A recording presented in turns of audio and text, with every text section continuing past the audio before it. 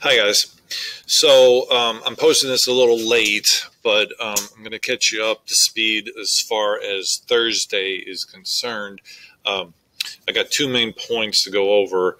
The first point, when you look at Schoology, I have on Wednesday set up the daily writing prompt template. I'm going to revise that because there's some confusion. I'm hearing a lot of feedback that it doesn't make sense. So I want to simplify it even more than what my plan was. So if you've already created a prompt for the image of the gentleman on the street leaning on the pole, save that. We'll come back to that next week. I want to revisit over the weekend and find a way of simplifying the whole daily prompt response. Okay. Ideally, I will say this, ideally what I want is for you to have a collection of writing for a week and you select the best and post that. So we'll work through that. Now, as far as today's concerned, you'll notice there's a file in here called Review of Deductive, Inductive, and Abductive Reasoning. That was one of the main points I made for today. So this would be rather quick.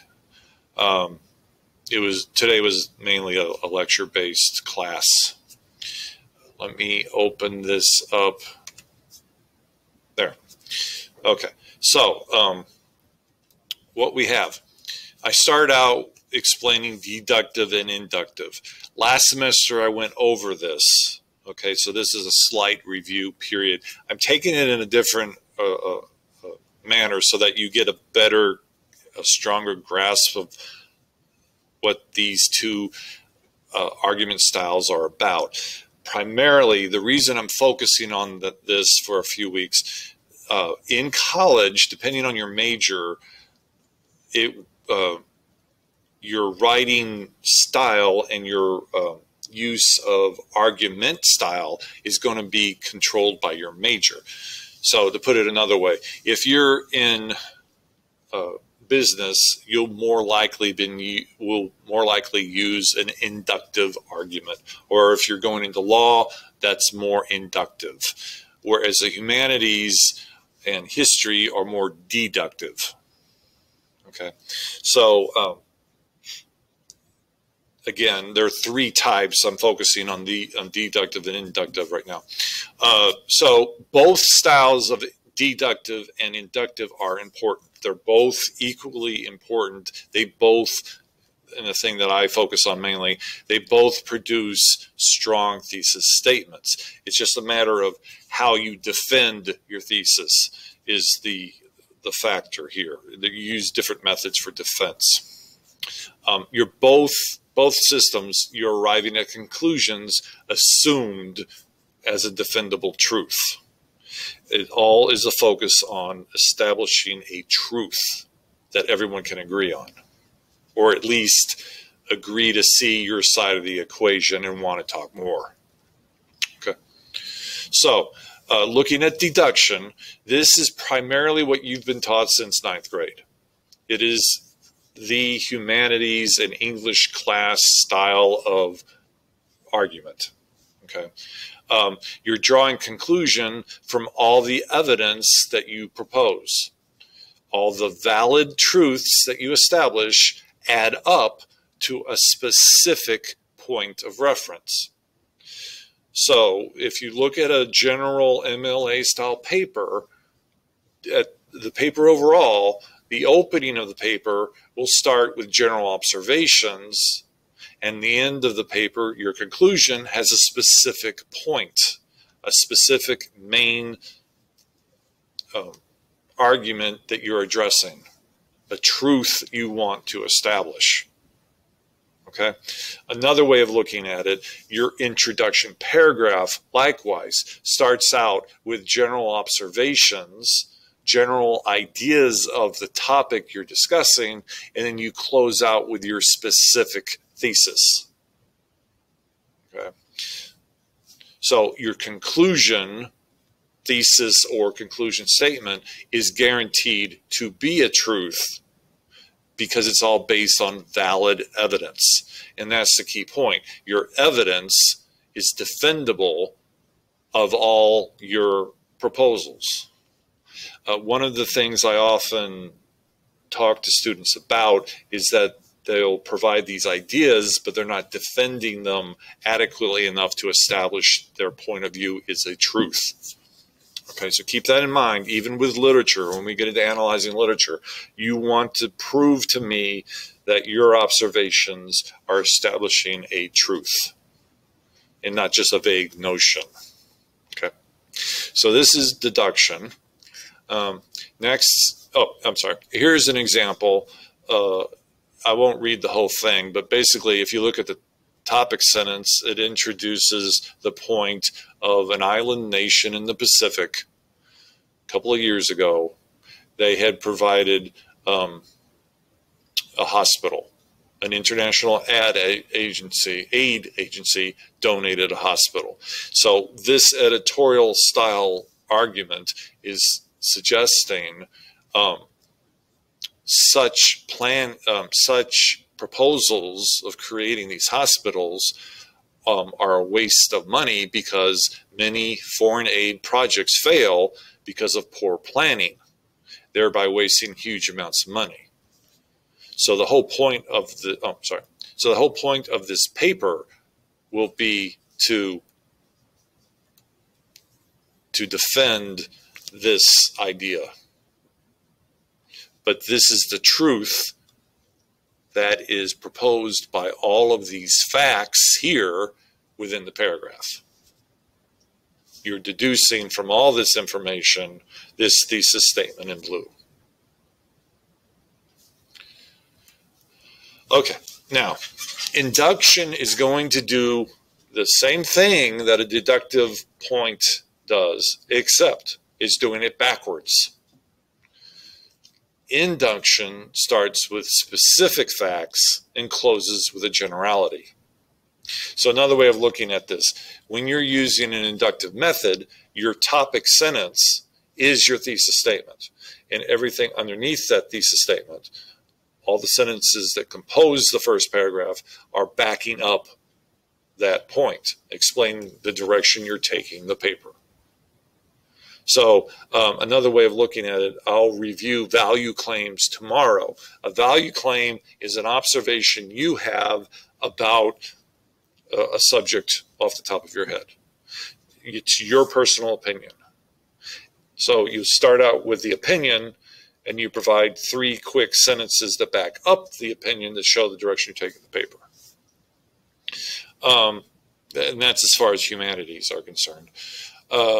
So with these type induction, personal experiences work well. So that's why moral or ethical themes work best for this type of argument.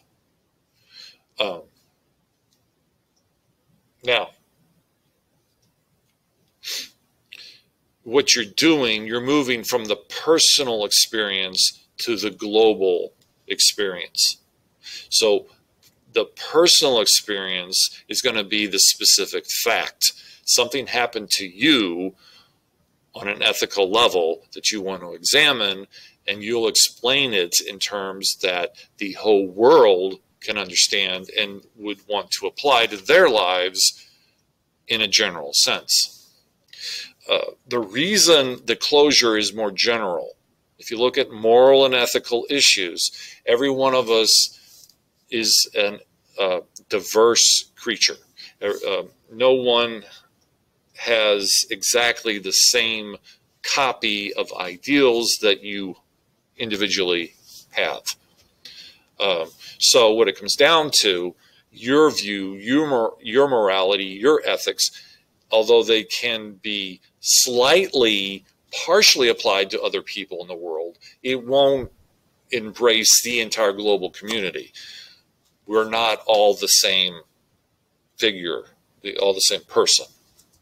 Okay, so with that in mind, the conclusion you result with in this type of paper is probably true, because we all can agree that some moral issues are probably true, and we probably should approach them. But each one of us has a different degree of expectation of how far we will take that truth. Okay? So that's induction. Now, to take this up another notch, to complex it just a little bit more, we have what's called abduction. Abduction works best for medical diagnoses. It also works best for jury decisions.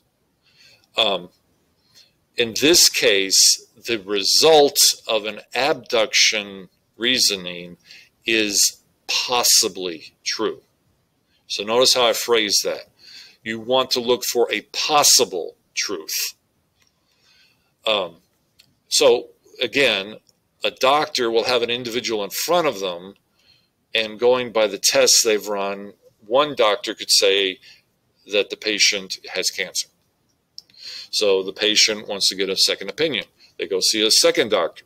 The doctor will see the same test results, see the same ailments, see the same conclusions, and they could say, well, it's not cancer, it's not a tumor, it could be just stomach issues.